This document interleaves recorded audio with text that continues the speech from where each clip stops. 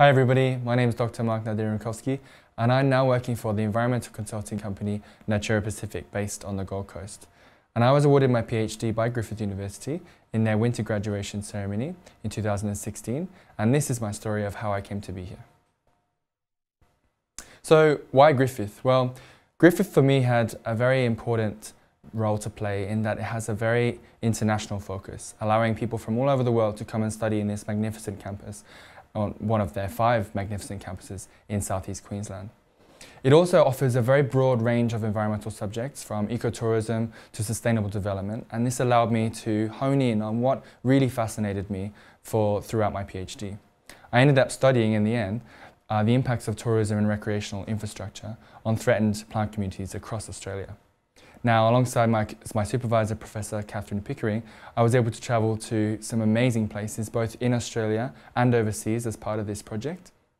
And this was all facilitated by some exceptional scholarship programs that Griffith offers for international students studying from overseas. I was also really delighted to know that throughout compiling my PhD, I could submit it as a series of published and unpublished papers. And this really impressed me because then I could send my information and the data that I collected and that was novel to the world out into the academic workplace so that people could make use of it. And finally, I loved the people that I worked with. The staff at Griffith are very engaging, very human in their approach to the academic world, and really excel in trying to ensure that you get the best experience out of your PhD journey. Now, what did my research produce? Well, I actually managed to produce 9 published papers, plus some magazine articles, conference abstracts, and book chapters. And along with Catherine Pickering, I also managed to submit an app and produce an app that was available for free for people in southeast Queensland to use, looking at different plants available on our campuses and how to grow them. And also the impact I've had ongoing, long term, has been quite profound. Some of the papers I produced have now managed to be used in writing conservation policies and species recovery programs for ecosystems in the Australian Alps. And some of the papers that I published in Queensland are now being used in local national parks.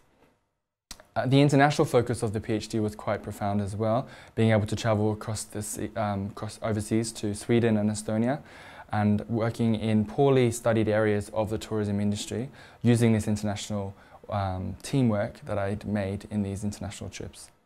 And it increased the awareness of trails and impacts of infrastructure by tourism and recreation on threatened species and ecosystems in Australia that are struggling from other impacts such as climate change and the spread of invasive species. Now, what am I doing?